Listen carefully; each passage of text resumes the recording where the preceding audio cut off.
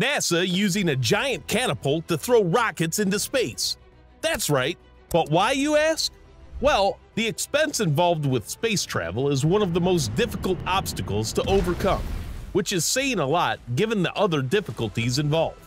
Because of this, a significant majority of efforts made over the course of the previous several decades have been concentrated on finding ways to lower the cost of single launches. However, according to Jonathan Yaney, the inventor of SpinLaunch, a true answer to the problem of how to reduce launch costs is to use a giant space catapult to launch smaller payloads into orbit. How is that possible? Well, join us as we find out exactly what NASA is attempting, and discover if this crazy idea can actually work. Or is it just a giant space catapult fantasy?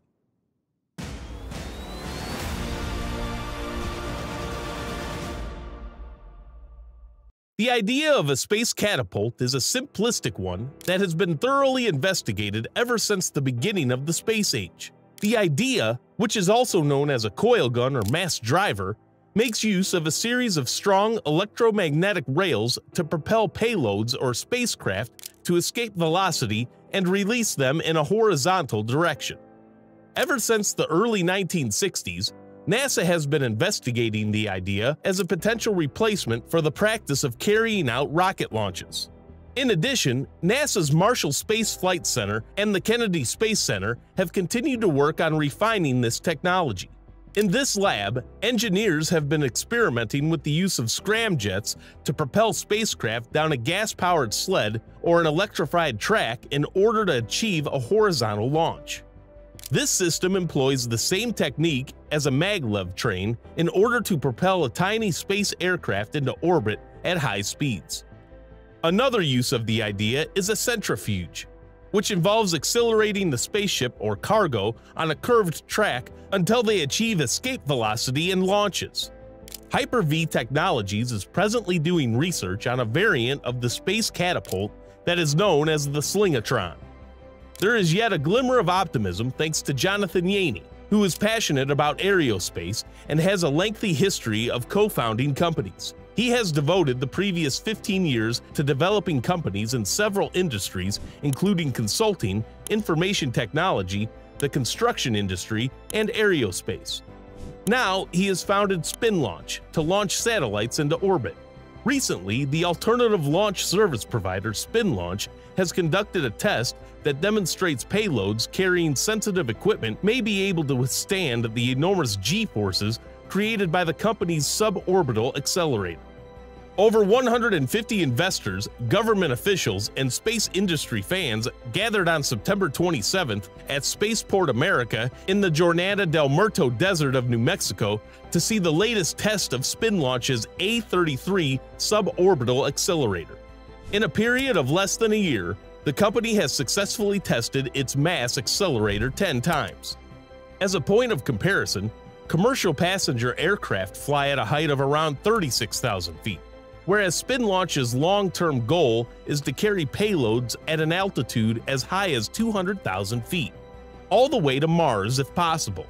In the recent test, the projectile was equipped to carry test payloads for NASA, Cornell University, Airbus, and Outpost Space, a satellite maker. The test payloads, which came out unscratched after the launch and were successfully retrieved, are naturally suited for one another, with the launch mechanism that SpinLaunch has to offer. The California company, which was established in 2014 by Jonathan Yaney, has its long-term objective of transportation of modest payloads into a geostationary orbit. The current Series B investment round for SpinLaunch brought the company's capital to $150 million, an increase of $71 million from the previous round. When compared to traditional rockets, this one-of-a-kind method of delivering satellites might result in a considerable reduction in the amount of fuel used and the total cost of launching a satellite into space.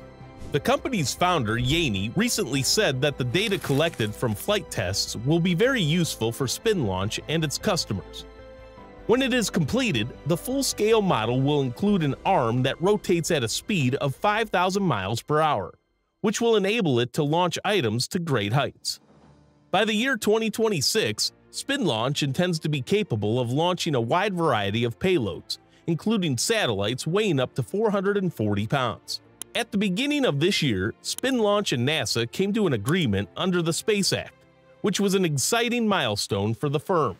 The purpose of the space agency's participation in the 10th test was to get expertise about the mass accelerator test flight environment and better comprehend SpinLaunch's payload assembly and testing processes. To accomplish this goal, NASA supplied SpinLaunch with a payload that would monitor the launch event. This payload is known as DAC, Data Acquisition Unit, and has sensors for tracking temperature, pressure, and humidity.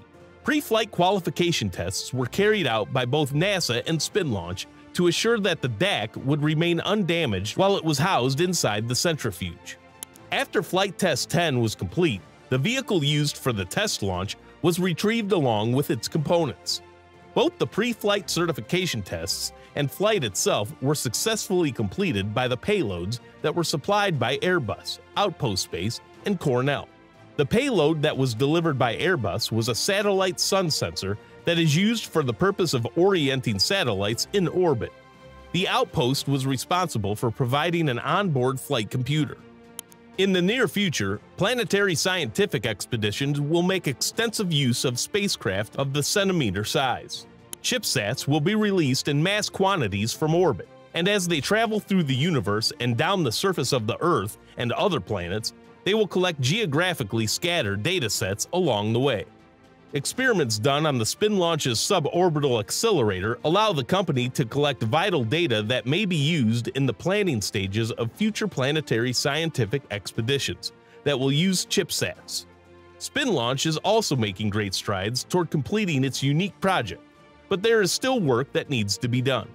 The company anticipates being ready to launch items into space in only 4 years. Nevertheless, because of the current infusion of capital, it is possible that this target date will be met. In addition, having NASA as a collaborator is very helpful in this endeavor. The A-33 suborbital accelerator got off to an encouraging start, but the true test won't come until the larger scale version is ultimately created. Until then, the future seems bright for this project. If you haven't heard the latest warning from NASA about the Betelgeuse star explosion, then you'll really want to watch this video right here. Stay up to date with all the latest findings in the galaxy at space-news.co and subscribe for all the latest videos from Space News.